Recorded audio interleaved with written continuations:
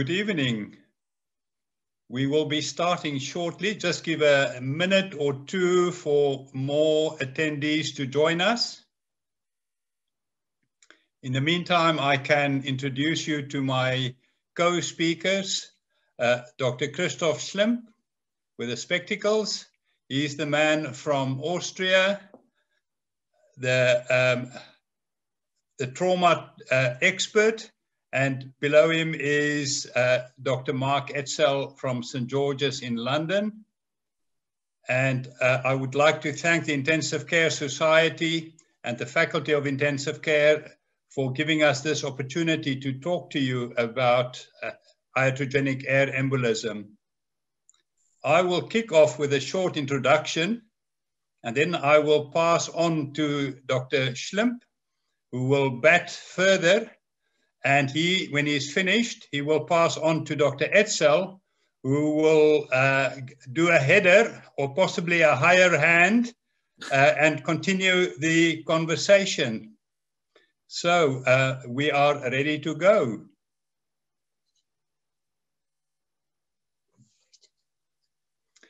Oh, and please remember the questions and answers at the bottom. Good evening, ladies and gentlemen. Thank you so much for the opportunity to talk to you tonight about iatrogenic air or gas embolism. Although this can happen in trauma medicine, and we also see it in diving medicine, when we see it as an iatrogenic complication, we are a lot more concerned, because not only is there the patient to be concerned about and the family that are often very angry, but we also have the second victim and in some instances a third victim, and it is our duty to look after all the victims. We have a fairly short agenda tonight. I will be discussing the following with you, and hopefully we already agree that it is an important issue. We will talk briefly about incidents and guidelines, and then Dr. Christoph Schlimp will talk about etiology and mechanism of tissue damage. He will be followed by Dr. Mark Edsell, who will discuss acute management and hyperbaric treatment, and hopefully we will have enough time for discussion and further questions. I have no conflict of interest. I am the medical director of the London Hyperbaric Unit in Whipps Cross Hospital in London. I had to reduce my PAs to be able to have adequate time for the job.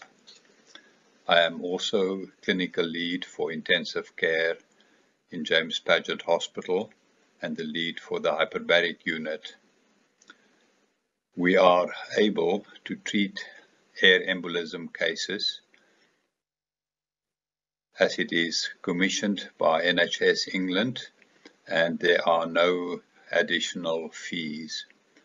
I have to add that I have no shares in the company and I do not get any commission. My first experience of air embolism as a junior anaesthetist was quite traumatic. I took a patient to intensive care after an evacuation of products of conception in a septic abortion case. She also had a laparotomy. She arrived in intensive care with a blood pressure of 80 and was quite pale. The hemoglobin was 80 as well. The intensivist was not happy and took a bottle of O-negative blood from the fridge. He connected an air insufflator and pumped air into the bottle, as was the practice in those days in some hospitals in severely shocked patients. After the first bottle, the blood pressure was much better, and I left. I barely reached the door when I heard a commotion behind me. I turned around and the patient had a cardiac arrest when the nurse took her eye off the bottle and pumped in a lot of air. The patient was unresuscitatable and we heard later that the nurse took her own life. Captain George Hart was a thoracic surgeon and chief of surgery in the Naval Center in Texas. He was concerned about the high number of iatrogenic air embolism referred to them. His colleagues were not convinced that his estimate of up to 20,000 cases per year was realistic. He could not convince them because he had no data. And this is our current problem, with very little data to prove the magnitude of the problem. Not much data has been published since Hart's data in the 1970s. In the UK, I found with some difficulty ICNARC and NPSA data, but the other organizations could not help. Internationally, in hyperbaric literature, the following were published, but keeping in mind this is only cases that was referred and treated in hyperbaric units. In the last column, you see the population in millions, and next to that, the author or the main author of the publication.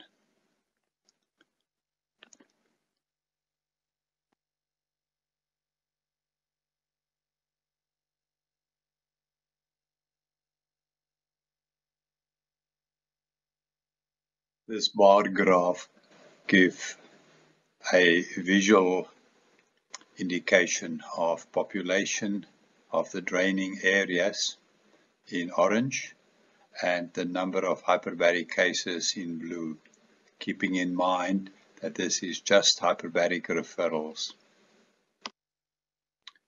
It is difficult to understand the difference in statistics between the UK and other first world countries. Nobody can really explain it. Is it a lack of belief in hyperbaric therapy? Is it misdiagnosis? Could it be that tertiary care colleagues do not trust their patients to go to a district general hospital? Or is it insufficient training? Studying a disease like this can be very difficult. In the past, animal models has served us well, and in the early days horses were used. Subsequently, smaller animals like dogs, cats, monkeys, and rabbits were used. Our colleagues in Amsterdam and Den Helder in the Netherlands are using a pig model.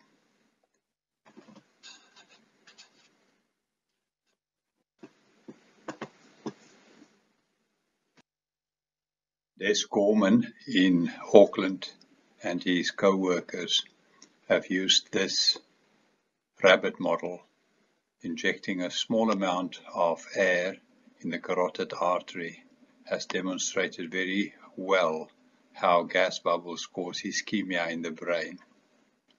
They have also ablated the neutrophils in the rabbit and found that without neutrophils, the gas bubbles seem to be doing much less harm.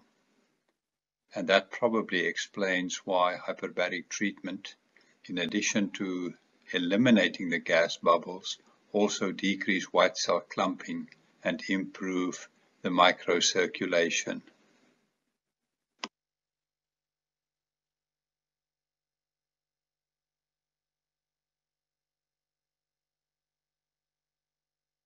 Furthermore, laboratory models can be studied, and Christoph will expand on that. Case reports are very useful as well. They are a bit like the closed claim studies in America. Once you have done the duty of candor, you can then ask consent for publication. And this graph indicates the increase over the years of number of publications, mostly case reports. And then lastly, a registry.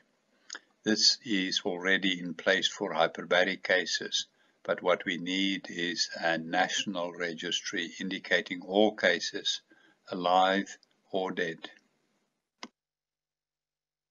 Prevention is always better than cure, and up-to-date guidelines is a good first step.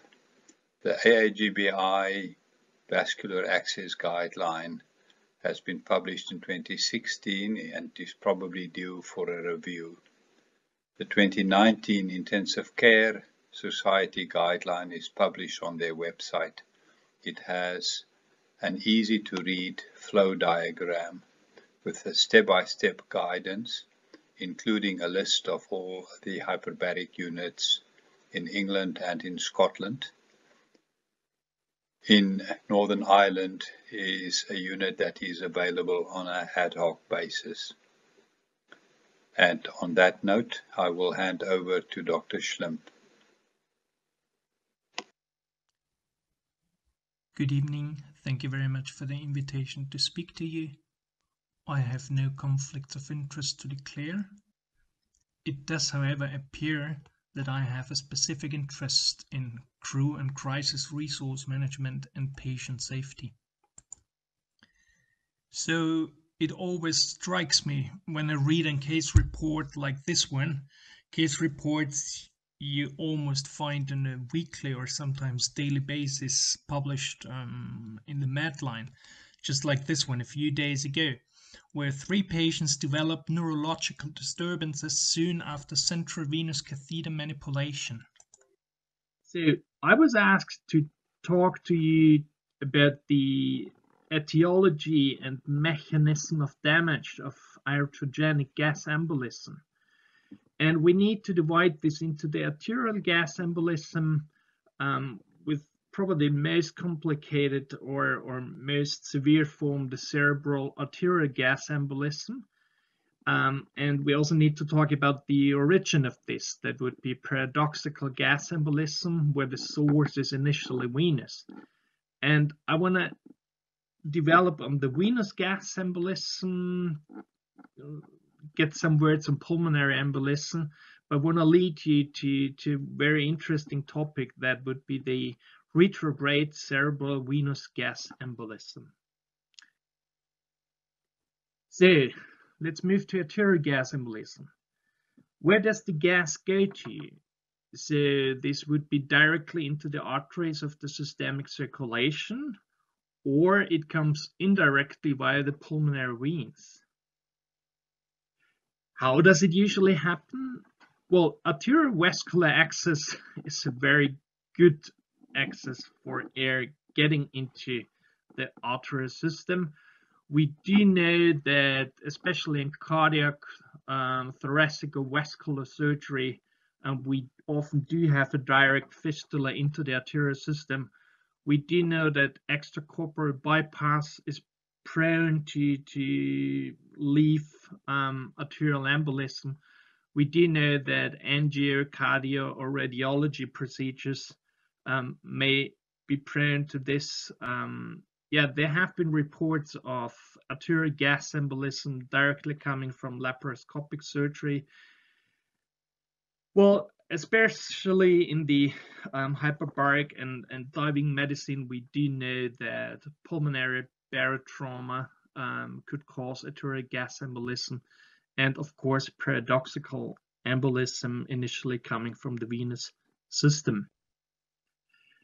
What's the typical distribution? Well, if you start from the aorta, air embolism can principally move into any systemic artery possible. What's the pathophysiology? Well, you will find a reduction in the perfusion distal to the obstruction and probably an inflammatory response to the bubble. What's the clinical implication?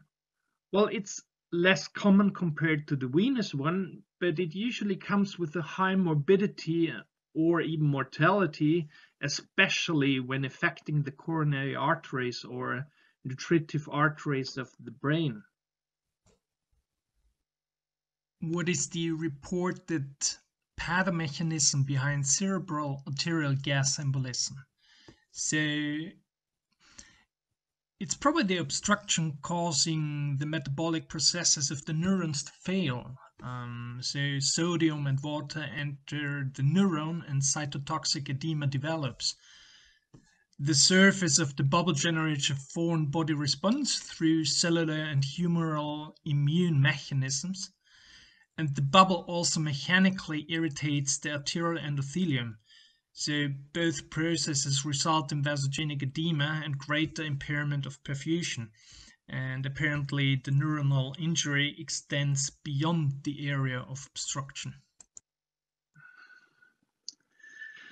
We also need to be aware that there is a thing like retrograde arterial gas embolism, and this has been reported from flushing arterial lines. So you'll find on this slide a couple of literature you might want to look at it, and it even has been reported that massive cerebral arterial embolism was following arterial catheterization.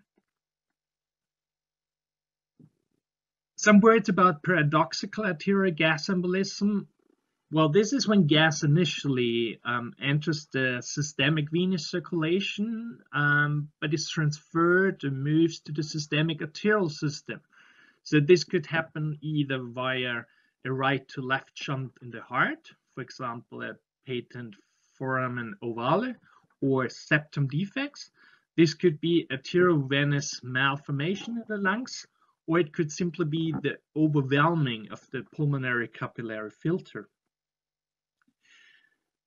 Let's talk about venous gas embolism. So how does gas enter the systemic venous circulation? For this, you need a pressure gradient into an open venous vessel. And you either need a positive outside or you need a negative inside with the reference, let's say the atmospheric pressure. Here you will find a list with typical reported causes of venous gas embolism, probably with central line insertion manipulation or removal the most prominent one I've also experienced in my literature research. So what is the distribution following gas coming into the venous circulation? So the typical thought of distribution is pulmonary. So the gas is transported with the venous blood to the lungs.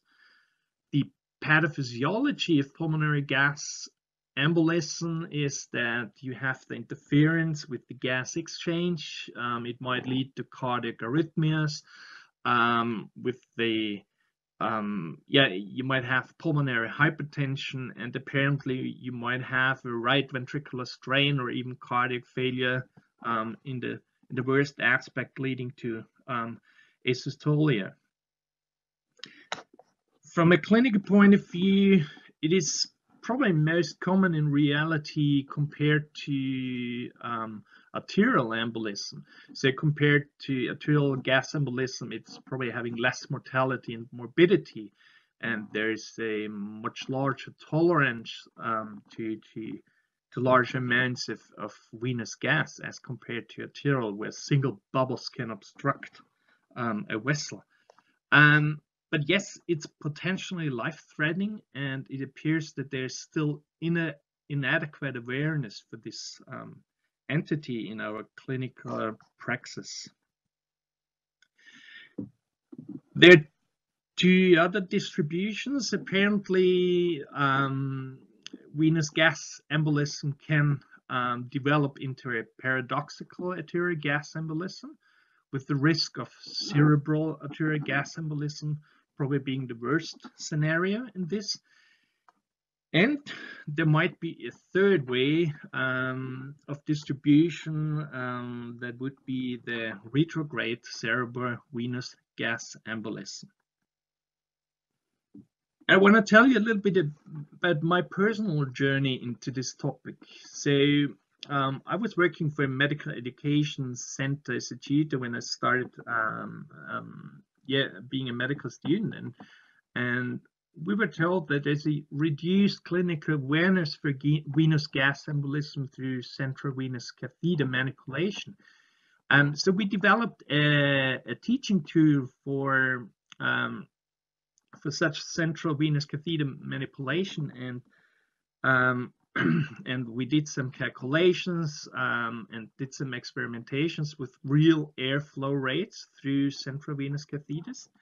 And I realized that all literature that I could get hold of cited the law of Hagen-Poiseuille on the flow rates of air into such a catheter. So how much air does usually come through a central venous catheter? As I was saying, we did some calculations and we did some real experimentation in a simulated model, and it turned out that although in theory Hagen-Poiseuille's law was frequently cited in all publications, well, luckily for the patient, I would say, the real airflow rate through a central venous catheter, in this example it was a 16 gauge 16 centimeter catheter, and there's where the real airflow rates into a simulated blood circulation, because in reality you also need to account for order canal pressure loss at the catheter tip. You have a capillary effect in a small circular central venous catheter. We did publish a couple of things, and for example, we did publish those calculations following a case we had in the Innsbruck hospital after from a patient after being buried in an avalanche. In the end, it turned out that the source for the air most likely was due to central venous catheterization. We also had a case in Innsbruck where, due to a pressure infusion of contrast media, air entrained via a stopcock improperly fixed to the venous cannula, or it could also even have been via the injection valve of the cannula by venturi forces. So this is another example where too much pressure might cause venous air, and we've published this also in the British Medical Journal case reports. And my journey was going on, and because doing those experimentation simulated blood flow, we suddenly realized that there is a potential for the retrograde venous rise even against the blood flow. And then we started to do a literature research on cerebrovenous gas embolism, and because we wanted to know which ways are documented in literature. Is it just the pulmonary way? Is it the paradoxical way, or is there any documentation of the retrograde way we saw in our experimentations?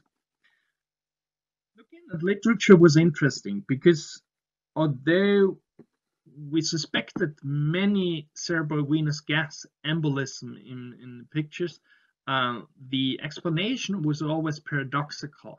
And even when there were no signs of a PFO, it was called paradoxical. Or they also said, well, we don't know, but we expect it's paradoxical. So all those reports with obvious venous gas embolism in the cerebrum were suspected to be paradoxical. Until I found the case report of Franz Ploner from South Tyrol, published in the Lancet 1991. And I met him even a few years later, and he provided me with those pictures, and you clearly see lots of air in the sinus, and also distributed over both hemispheres. And he was the first one to actually suspect that there is a retrograde way. So I involved a specialized fluid physicist, and we did lots of calculation. I mean, the trivia is that apparently the density of air is so much lower than the density of blood. But we also calculated bubble size complexity using Tate's law, Borda-Carnot, pressure loss, capillary forces, viscosity. And during the time, I also had a personal communication that visible gas bubbles were observed by vascular surgeons traveling upwards in the internal jugular veins. So we went back to the laboratory, again, did an extensive literature research, involved radiology, and we were realizing that there was a forensic interest. And then we published this paper. We're even popping up in the National Criminal Justice Reference Service of the United States.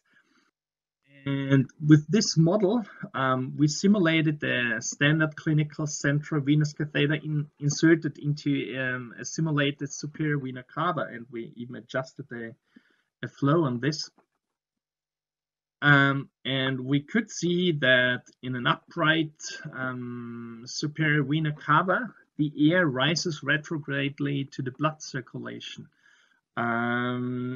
The smaller the diameter of the vena cava, air would not rise anymore, but like with the large cava, it would rise retrogradely, even at angles greater than 10 degrees. What you see here is the condensed diagram of many pages of an old-fashioned handwritten manuscript from our fluid physicist.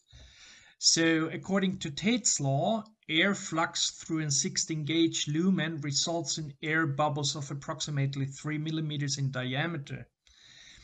If you happen to open a large bore catheter, not only the amount but also the air bubble diameter becomes even bigger.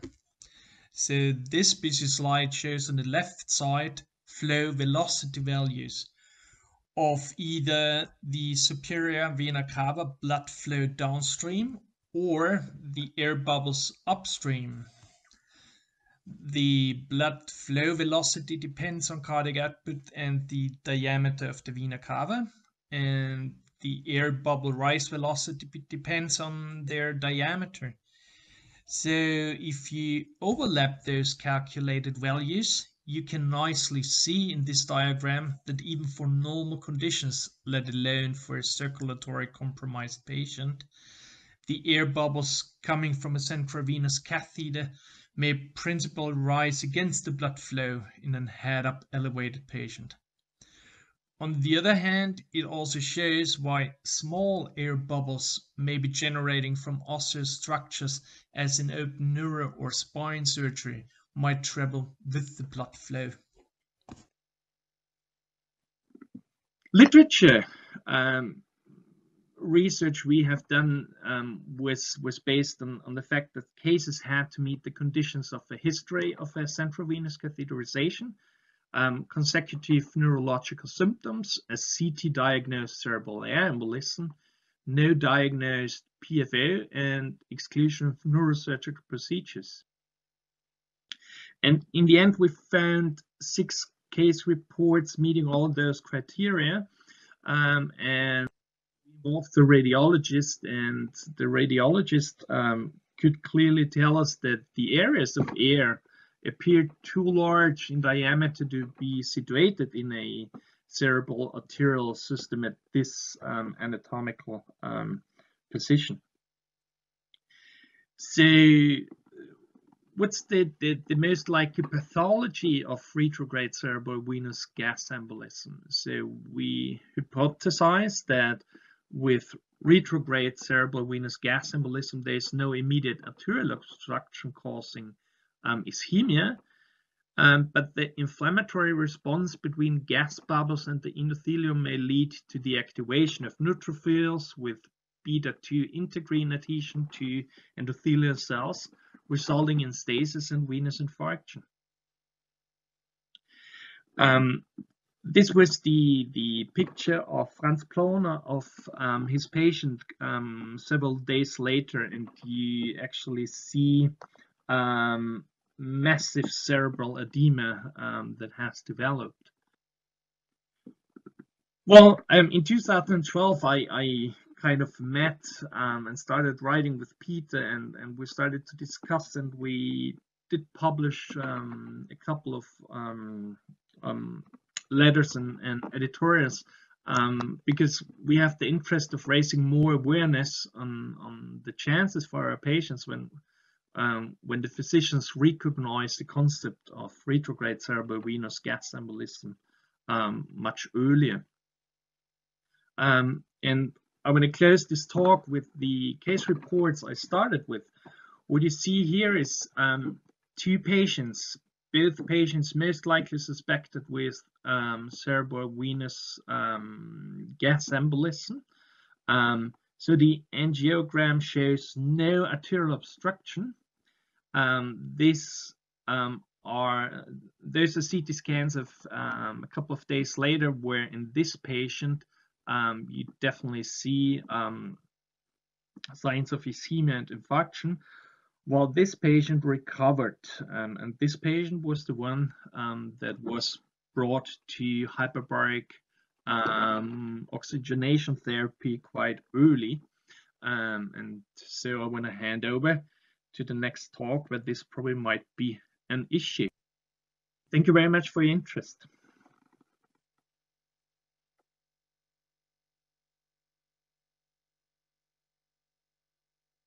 Good evening, ladies and gentlemen, and thank you very much to the Intensive Care Society for inviting me to talk with you this evening about the management of gas embolism. I work in anaesthesia and critical care, and like most anaesthetists, I've always been fascinated by physiology. And it was that led me into hyperbaric medicine, first as a junior doctor, and now I'm lucky enough to have an honorary contract working at London Hyperbaric Medicine in Whipps Cross. Over the next 15 minutes or so, I'm just going to run through with you some of the clinical aspects of patient care, focusing first on the early management that's done in the referring hospital, before moving on to talk a bit more about what we do in the hyperbaric chamber and discuss some of the unique challenges of working in this environment. I'd like to start by signposting you to this new Intensive Care Society guideline on the management of gas embolism, and that's partly what this webinar is all about, to raise awareness of this guideline. Most of what I'm going to talk about in the coming slides will be covered within this document, and this picture here shows the flow chart of the early management, which I'm going to go through in a second.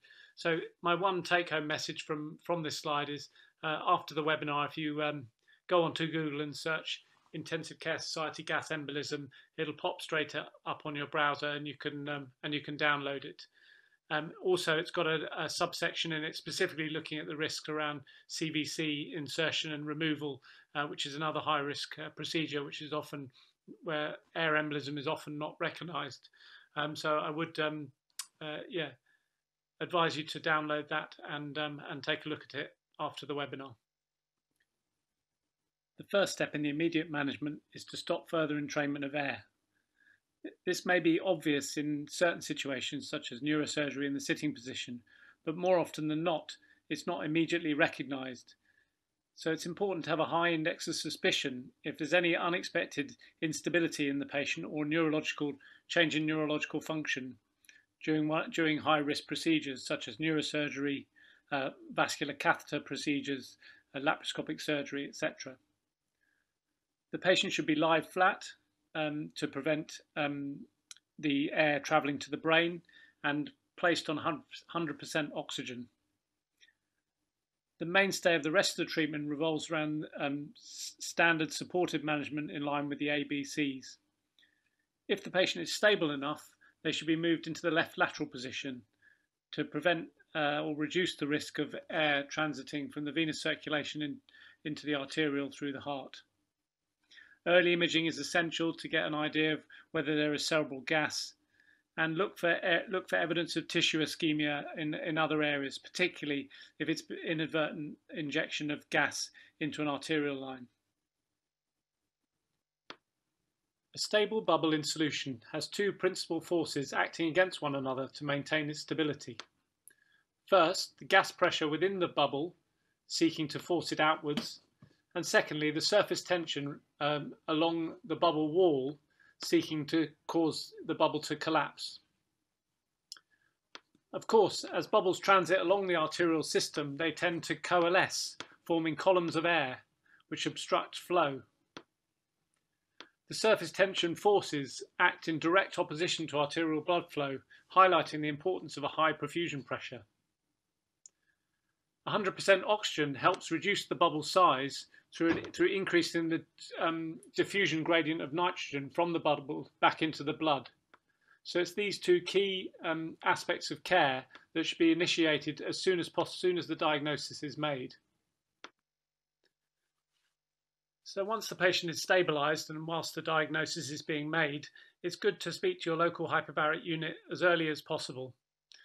Even if you don't feel the patient would be acceptable for transfer for hyperbaric treatment, discussing it with someone who deals with these conditions all the time is likely to help you with the ongoing management, and we would certainly encourage that.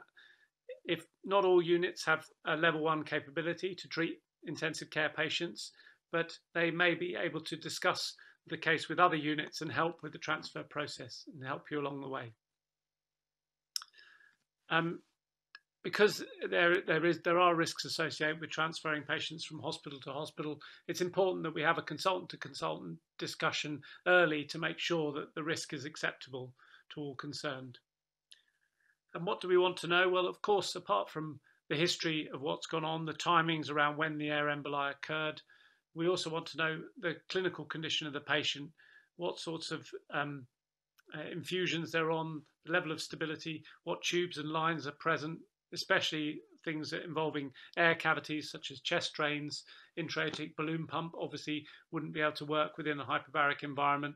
And then there's things like the presence of pacemakers, internal or external, and whether the patient is dependent on those things or not. We would encourage you to book transport as early as possible because this can be a big reason for delay in getting people to the chamber. A hyperbaric chamber should be very much considered as a remote site. Although most units are co-located within hospitals, they're still a very isolated and contained environment. And although that you can see the patient by looking directly through the hatch, you're still a long, long way away from them in terms of the pressure differences and the time it can take to bring the patient back to the surface. It's also a very challenging place to work. As you can see, they're often very confined with limited space for all the equipment and the patient and staff. It can be a noisy environment due to the constant movement of air within the chamber. There are large swings in temperature, making the environmental conditions more challenging to work in. And on top of that, the pressure not only on the equipment, but on the staff themselves. There are specific hazards associated with hyperbaric oxygen, which I'll go into later, but early treatment is life-saving, and you can see quite miraculous recovery from severe neurological injury in both decompression illness and arterial gas embolism.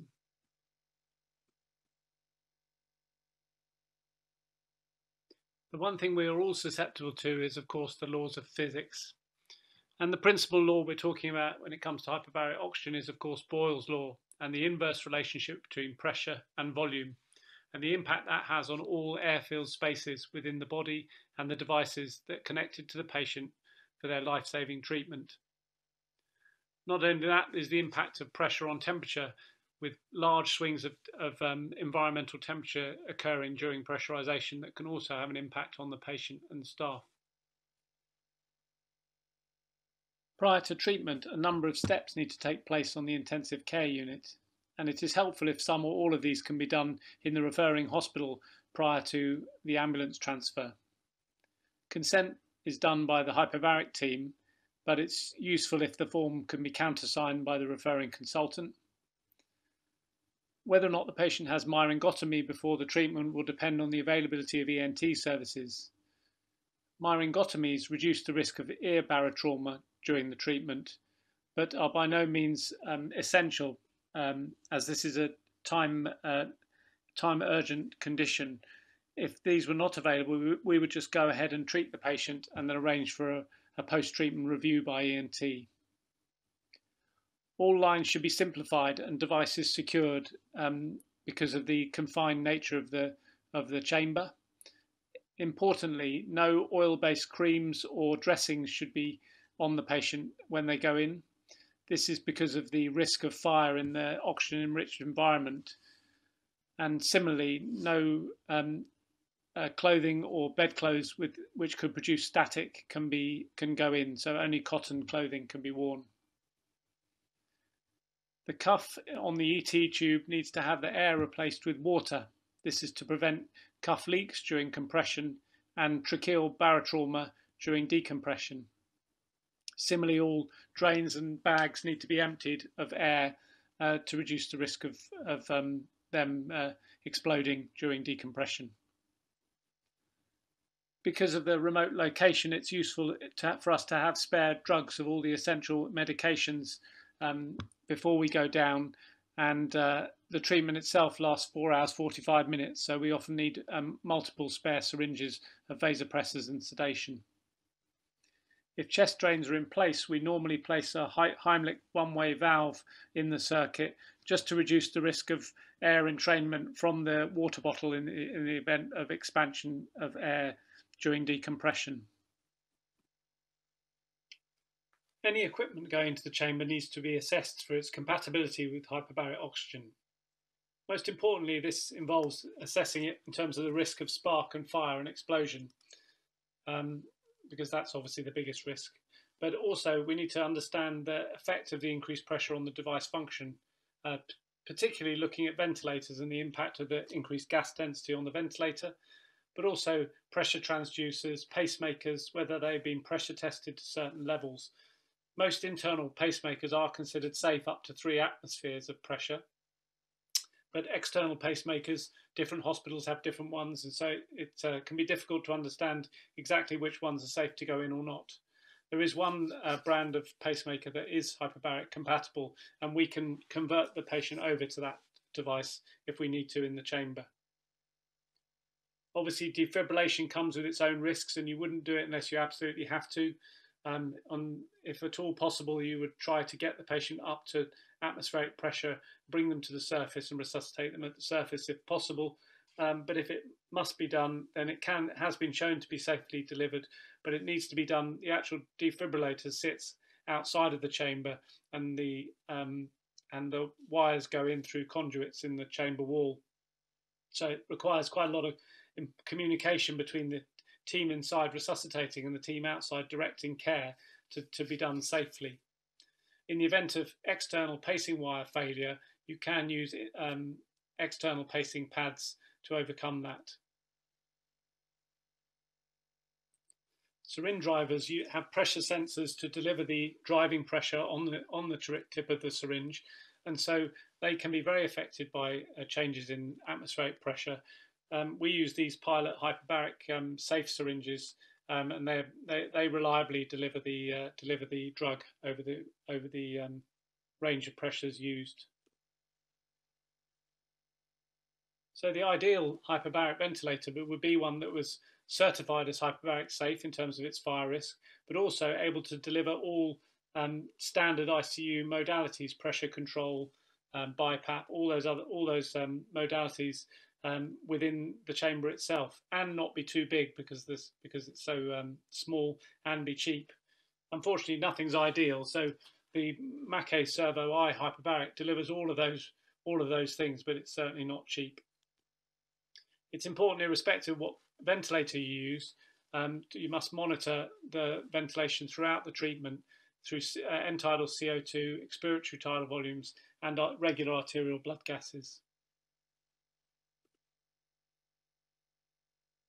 Hyperbaric oxygen has two main effects on the ventilatory system. Obviously, the gas density is multiplied by 2.8, and that increases the work of breathing. So one needs to adjust pressure support and trigger levels in order to overcome those changes. The cartoon in the middle of this diagram just indicates that the turbulent flow due to the gas density occurs much lower down the airways than in normal back pressure. So not just the upper airway and trachea you'll have turbulent flow, but also in the lower bronchioles as well. Because the work of breathing goes up, if you're a spontaneously breathing patient, this can cause quite a few problems. So personally, I think it's easier and safer just to paralyze the patient and take over ventilation so you can control for the increased gas density without the patient's respiratory effort being involved. The hyperoxygenation, the hyperbaric oxygen part of it, also leads to atelectasis, and that can lead to problems with oxygenation after the treatment. And so you often need to need extra PEEP and recruitment after the procedure. Because we often treat these patients on more than one occasion, it tends to be a cyclical thing of hyperbaric treatment, improvement in oxygenation, improvement in clinical condition, and then a slight deterioration as the effects of the oxygen on the atelectasis occur. Hyperbaric oxygen therapy treats arterial gas embolism and decompression illness through a number of complementary mechanisms. First, there's the pressure and the effect of Boyle's law on the bubble volume. As the pressure increases, the volume in the bubble decreases. With a doubling of the pressure, you get a halving of the volume, with the biggest change occurring over the first change from 1 atmosphere to 2 atmospheres. We typically use 2.8 atmospheres as the optimal depth as a trade-off between the impact on the size of the bubble versus the deleterious effects of high pressure oxygen in terms of oxygen toxicity and the impact on the chamber attendants. The hyperoxia has a number of other effects. The massive partial pressure of oxygen within the blood vastly increases the oxygen diffusion distance, allowing oxygen to get to previously unreached ischemic tissues. The inert gas within the bubble is removed more quickly due to denitrogenation of the blood through breathing 100% oxygen. This leads to removal of an increased pressure gradient between the nitrogen in the bubble versus the nitrogen in the blood, increasing the shrinking of the bubble. And hyperbaric oxygen also has some anti-inflammatory effects, which cause a reduction in the inflammatory response and also a reduction in ischemia reperfusion injury. And lastly, you get an edema reduction, so peripheral edema, and that's due to the osmotic effect of the high oxygen within the blood. And oxygen at that level also causes vasoconstriction, so you tend to see a reduction in vasoconstrictor requirements over the duration of the treatment. So the treatments we used are based on empirical military diving tables. This is called the US Navy Treatment Table 6, and it's our standard protocol for decompression illness. There is a Royal Navy treatment table as well, but as hyperbaric oxygen is much bigger in the States, the American tables have become the standards across the world. It's 4 hours 45 minutes in length at its basic level, and you can see you pressurize the patient. Typically the diagrams always go down, indicating depth, and this being America is in feet of seawater rather than meters. But you compress the patient to 18 meters, and then they go on oxygen for 20 minutes before having an air brake. The air brakes are there to reduce the risk of oxygen toxicity, and oxygen toxicity fits. After 3 cycles of hyperbaric oxygen, what we would normally do is assess the patient towards the end of the first stage to look for clinical improvement. If the patient is awake, obviously we can assess their neurological function and make a decision as to whether we need to extend the treatment at 18 meters and put in more 20-minute treatments, or come up to 9 meters for the second stage of the treatment table. In intubated patients, obviously it's impossible to assess their neurological function when intubated. So what we tend to do is just run a standard treatment table and then bring them back to the intensive care unit and try to wean sedation and assess them then.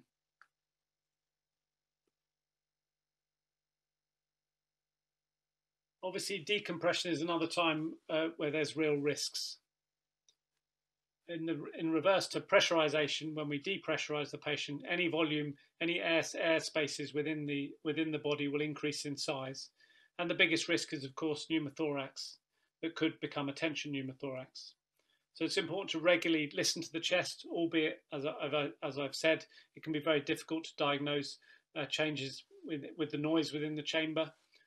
On top of that, the attendants, when we're decompressing at the end of the treatment, the attendants will be on oxygen because they too have been effectively diving for 4 hours. So they need to go through their own decompression profile, and that means they'll be on oxygen to prevent decompression illness.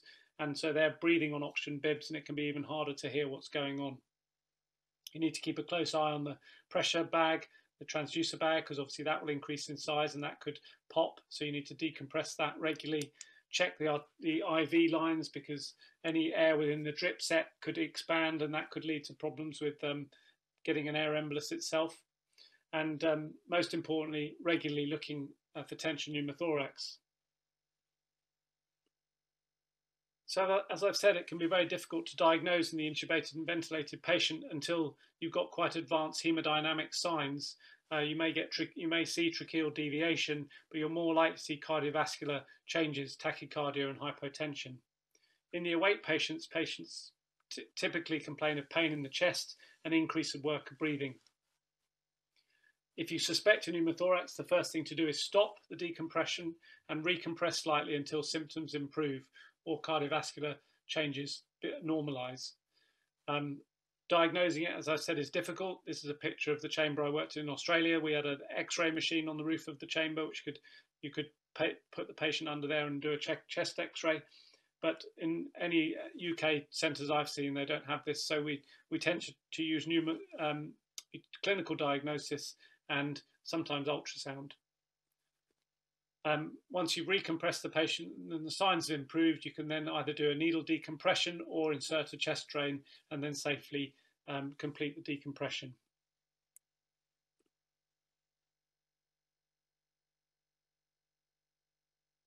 So in summary, the early management of suspected embolism is crucial.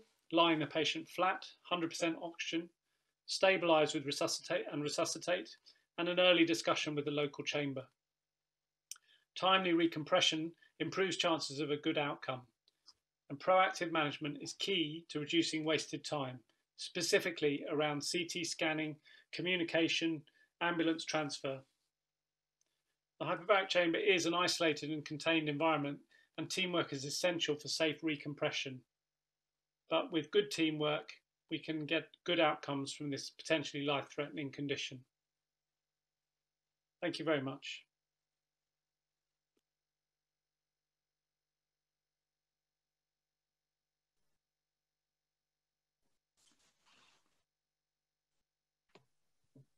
Thank you, Mark. Thank you, Christoph.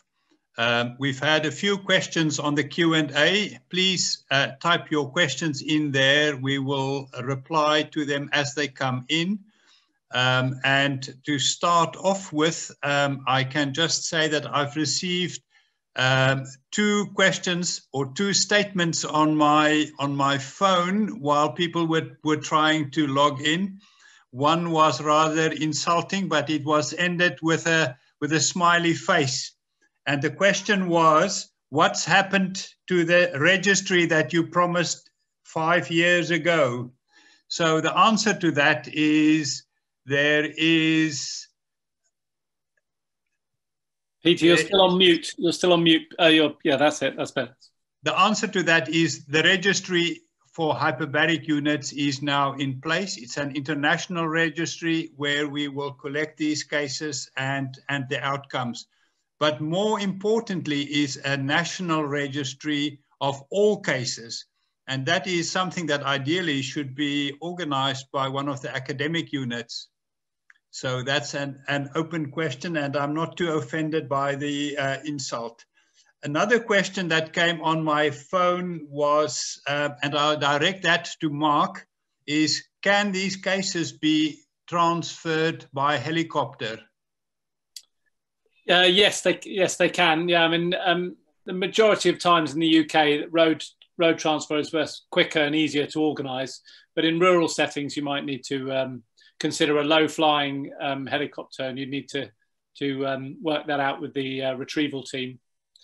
I don't have any experience in that, but Christoph clearly has a lot more experience with air transfer than I do. Yeah, but I have to admit, usually, since we're an inland country, okay, we do sometimes have divers. We do not have lots of diving injuries in Austria. So I've never, although about 1,000 missions, I've never flown a diving accident to the next hyperbaric chamber. And I mean, in the UK, I'd suspect you're more flat than we are in Austria. In Austria, it might be an issue if you have to go over the Alps. So in this case, we probably would use, or we would try to go a trek rather along the streets to not go over the mountains, like from a physiological point of view. Yeah, but personally, no experience with barotrauma patients flying into an hyperbaric unit. Another interesting question was about reducing risk of line gas embolism, line-related gas embolism. And the answer there is quite comprehensive, but I would like to add that over the years, we've seen a number of cases, and there are quite a few publications of case reports where a line is removed according to protocol with an appropriate dressing, and then a few hours later, the patient collapses, and it becomes evident that there is entry of air through the tract. And sometimes on imaging, one can actually see a ghost channel in the tissue. So what we have recommended and what we have been implemented in our hospital is to glue the external orifice of the line before you put the dressing on. It is really very easy. The cost is minimal, and it is seemingly a logical solution to that problem. In 2011, there was a series of 14 cases published by NSRL of line removal related. They did not indicate how long after removal, but I guess quite a few were those cases. There was also an interesting question about arterial lines. Maybe you want to read that, Mark, and discuss your answer? Sorry, what was the question? The arterial, yeah, well, it was just basically asking about how to reduce the risk of arterial air embolism via an arterial line, because obviously the transducer sets under pressure. And what we talked about is the use of a sort of SOP to standardize nursing monitoring of all the different lines of the patient. So, because ultimately iatrogenic embolism is accidental, and it's not, and so the only way to stop that is to generally use a SOP or a checklist to ensure that you're not missing things. I think that's a very important point. Nobody comes to work with the idea of damaging patients. The worst mistake that we have seen on an arterial line air embolism was a situation where a nurse was distracted. She connected the transducer but did not prime it. She was called away, and then someone else flushed the arterial line, and that was a catastrophic result. Yeah. Another point to remember is that if you look at a bag of 500 mils normal saline, that there is usually between 20 and 50 milliliters of air.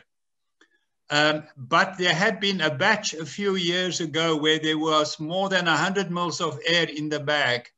And then there's a few mils of air in the drip chamber, and those can be eliminated right in the beginning. If when the system is primed, the air is squeezed out of the bag, and the air in the drip chamber is removed, because you don't need to see it dripping. You already eliminate one area where an arterial line can cause a problem. Another question, how do we raise awareness to ensure diagnosis is made in a timely manner?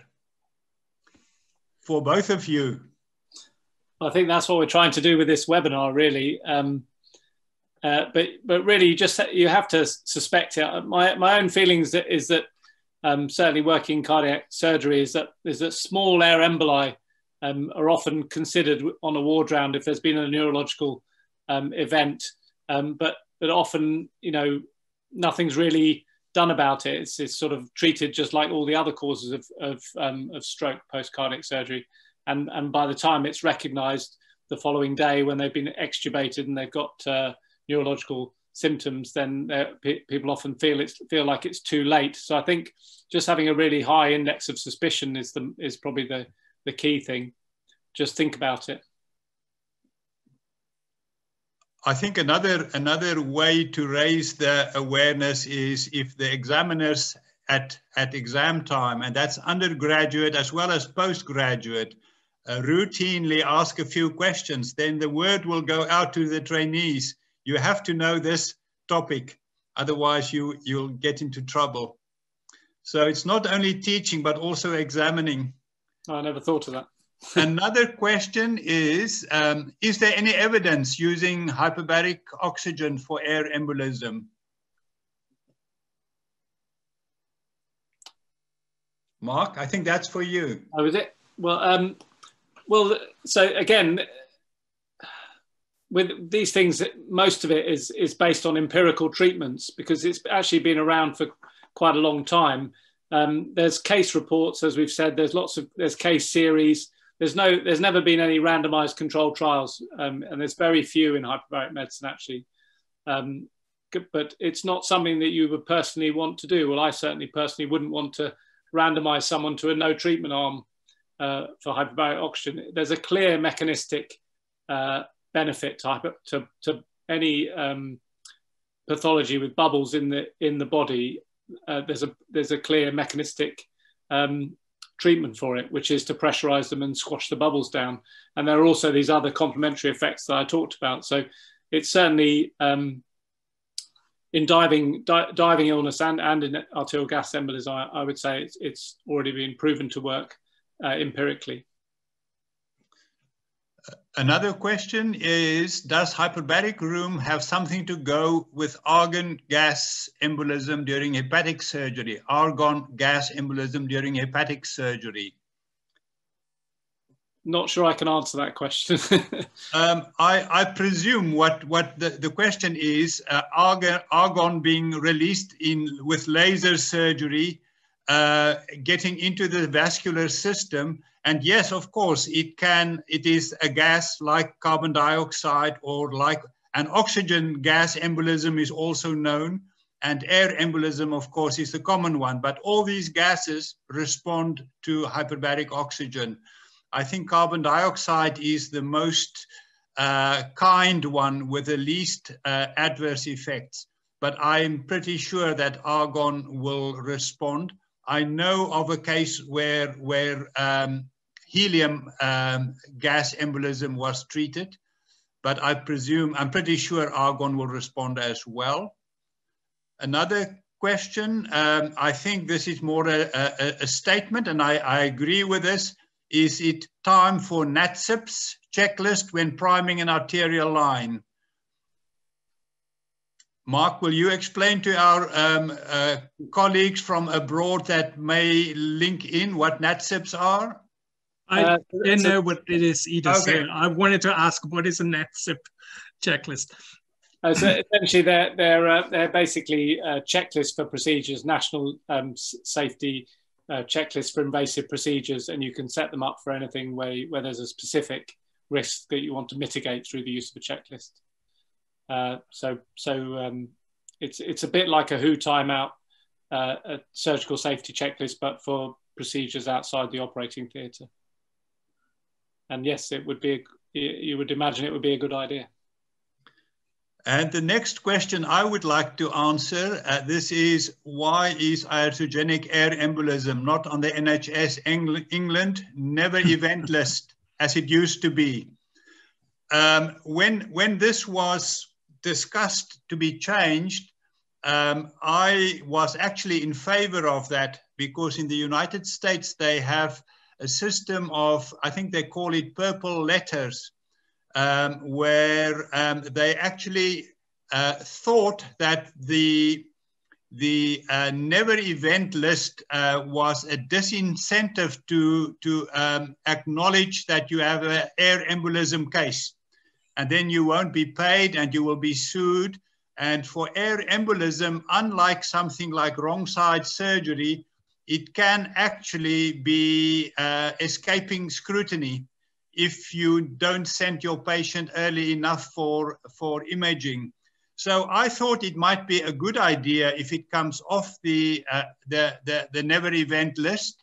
However, the statistics that we have now, I must add that is only for hyperbaric units, has not shown a significant increase at the time. I don't think it has made a big difference.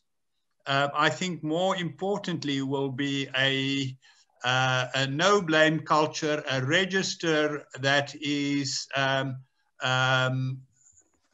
in some way rewarded if people are completing the register. For example, if you have your trainees and they can add that to their portfolio that they are running this registry in their hospital. I think something like that will be a much better way to get good data than a never event list. Any views, Mark? No, I think you've covered it very well. Peter, may I ask, there was one question from the audience. Louise wrote that the use of Trendelenburg precision, or that apparently sometimes trainees have been instructed to insert a centrovenous catheter in the upright or semi-upright position. What's the rationale for doing this?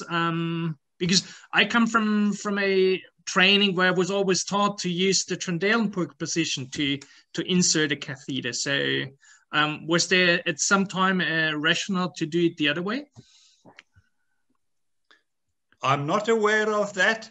Occasionally, when patients are finding it very difficult to lie flat in cardiac failure, for example, with ultrasound, and you can see the jugular vein is nicely distended, I would let them slightly head up and do it under ultrasound with knowing that there is a high venous pressure.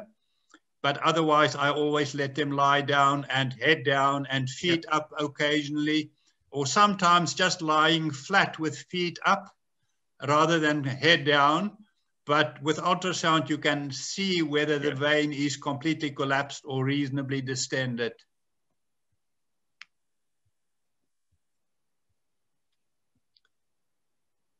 Good. Are there any more questions or any comments from the panel? Or shall we say thank you and apologies for those that logged in late. And if there are any other questions or any comments, please feel free to contact us. On the intensive care guideline, there's a list of telephone numbers of your nearest unit, including the unit where Mark and I are involved. And Christoph left his email address. Thank you very much and good night, everyone. Good night. Bye. Thank you.